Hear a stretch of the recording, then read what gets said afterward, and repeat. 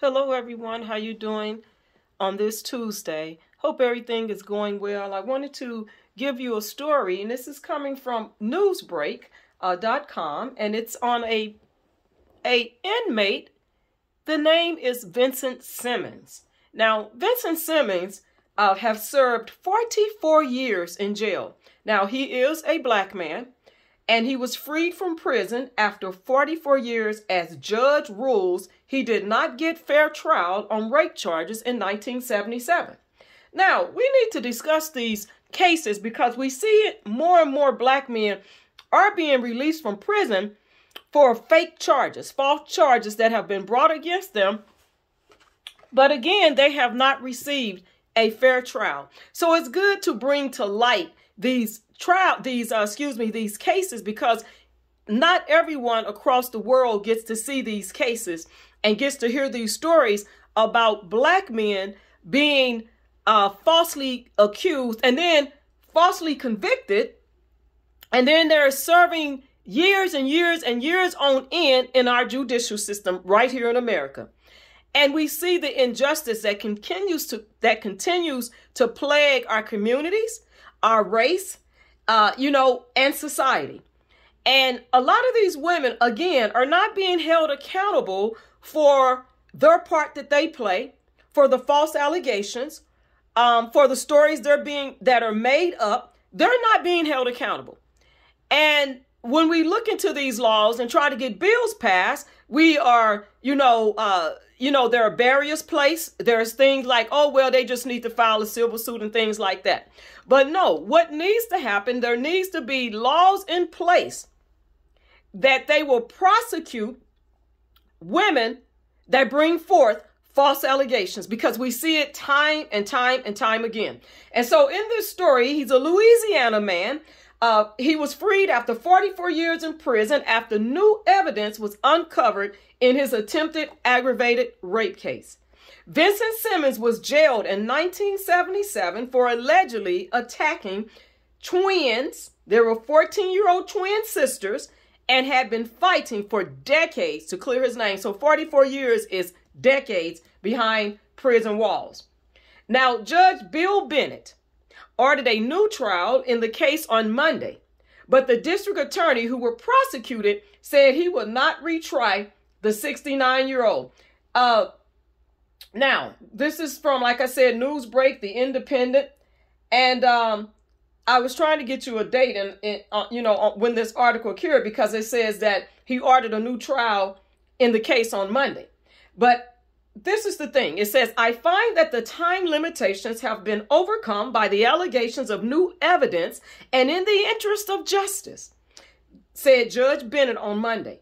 As he told the court, he took no opinion on whether Simmons was guilty or innocent. Mr. Simmons has attempted at least 6 times to get a new trial, maintaining his innocence and arguing he did not receive a fair trial. Now, we know that we're familiar with this high-profile case of R. Kelly. He didn't get a fair trial. We know that. False allegations. Prosecution is aware of the false allegations, the judge too, but they continued on to get a conviction. But again, we're praying that R. Kelly will be vindicated. We're praying.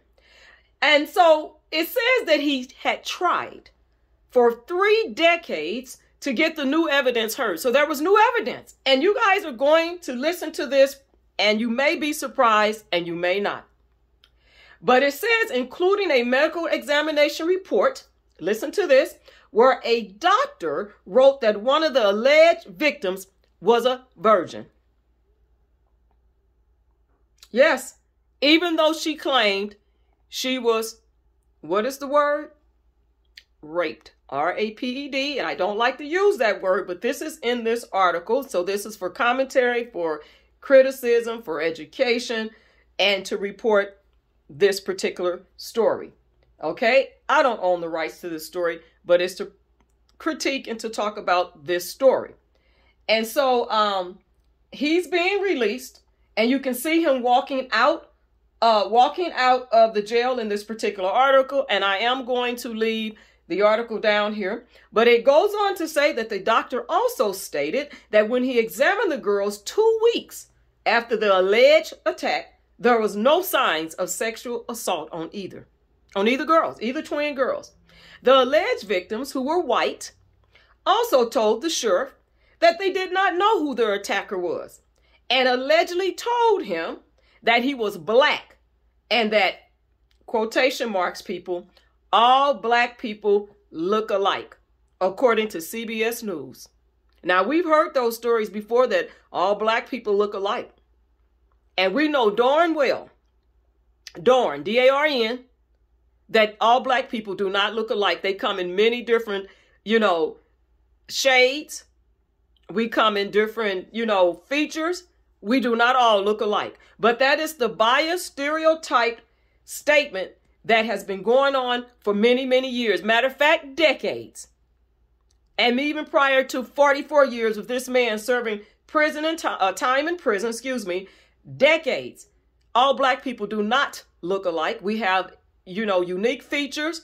We're the beauty of color in all of us. We are beautiful people. And for people to say like this in other races that all black people look alike is the most uneducated, unintelligent, low-level way of thinking, to say that all black people look alike. Now, lawyers for Mr. Simmons says that the evidence was never shared with his defense team, which prosecutors have denied. They say they never was shared that information. And we see again where information was not allowed to be presented in the R. Kelly case. Information was not shared or not presented. Okay, so we go on. The fact that he's not angry.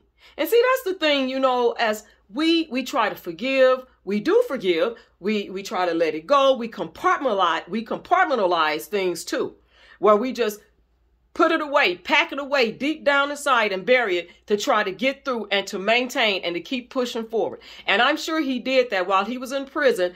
He's not angry. He's not angry. And if we get angry, then we are talked about, we're put down, we're judged because we're angry. Oh, you're a bitter person. But I say, wouldn't you be bitter? God has to work and move through you for you not to be bitter. But I know that in human nature, bitter, angry, mad, because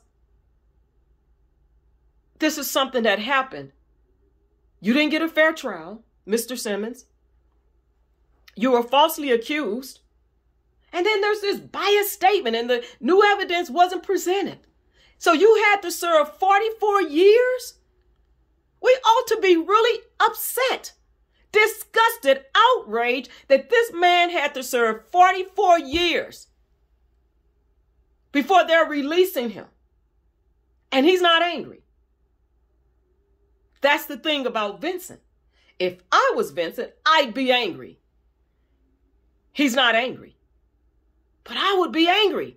You hear what his attorney, he said, I would be angry. To have to serve 44 years and miss out on my life.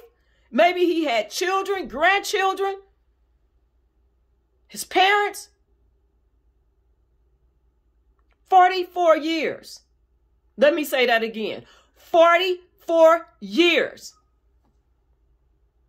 And he's not angry. But the word of God tells us. So the word of God says he forgives them because he knows vengeance isn't his. Somewhere God has to move in our hearts for us to get to this place.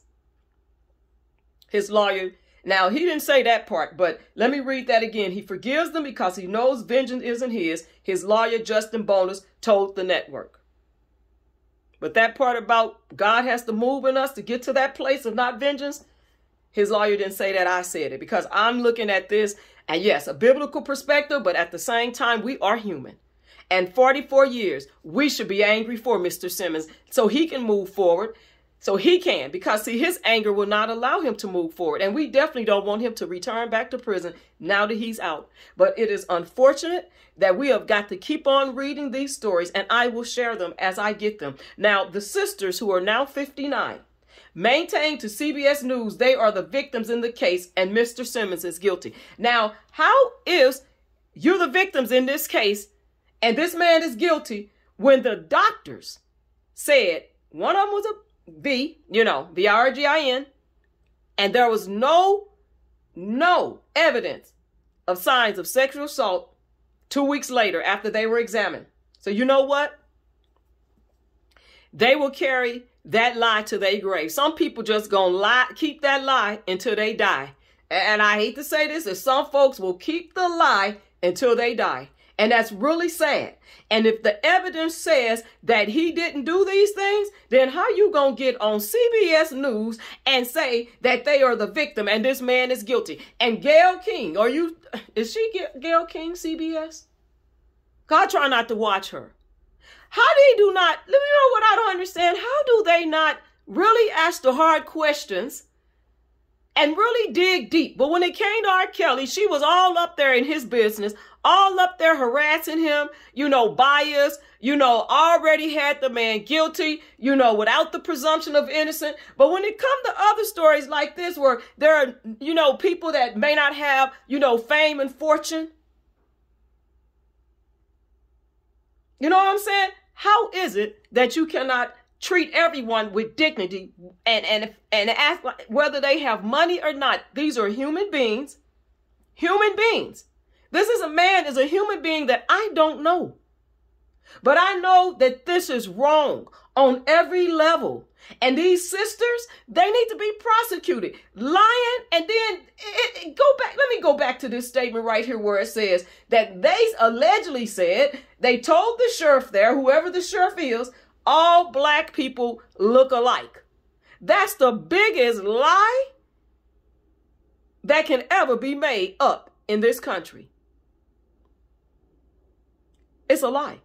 And the truth is not in that statement. It is the biggest lie. And for them to say anything like that, period, says right there, they don't know.